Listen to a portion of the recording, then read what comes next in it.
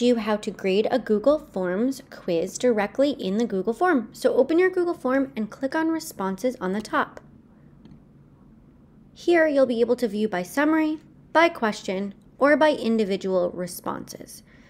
The summary gives you a nice graphs and charts that map out all of the questions, and this will inform your instructions so you'll know if you have to go back and reteach anything or if you can move ahead. You can also copy any of these charts and paste them in a presentation or Google Doc if you'd like. The next tab at the top is question. You can review each question. So this one is question 5 of 5. Maybe I'm going to start at question 1. Well, that's your name, so I'll start with question 2. Who is the President of the United States? So you can see how many students wrote Biden and how many students wrote Trump. And you can change the point value. If someone wrote in an answer you didn't anticipate, you can assign a point value to that if you didn't predict that it would have been a correct option. And you could change that point value and mark it as correct or incorrect. Move on to the next question up here with the arrow. And you can see that 2 people chose that, and you can click on it and see who they are.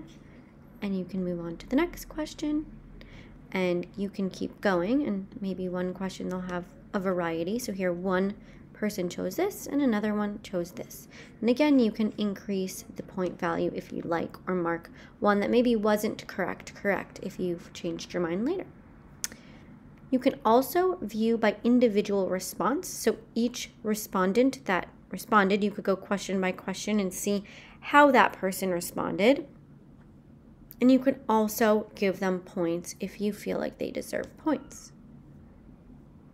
And when you're all done grading all of them, see, now I can move on to the next respondent and do the same thing. I could increase a point value for any of them if I wish. When I'm all done grading all of them, I can release the scores and they will get an email with their score. And remember, in the settings we decided what we wanted them to receive in the email, so that's what they would receive.